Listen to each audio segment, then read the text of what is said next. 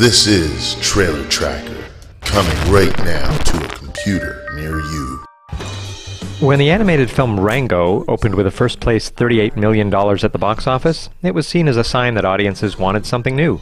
An animated Western. Who would ever think of something like... Hey, wait a minute.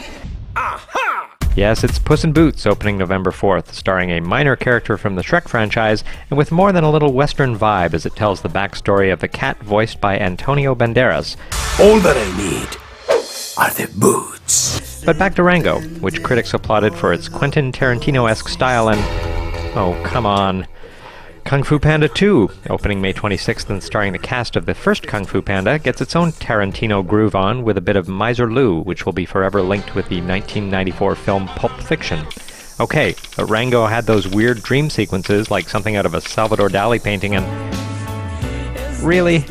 Okay, Winnie the Pooh, opening July 15th, has some crazy honey-themed dreams of its own. For the record, however, Rango's Johnny Depp does not provide the voice of Winnie the Pooh.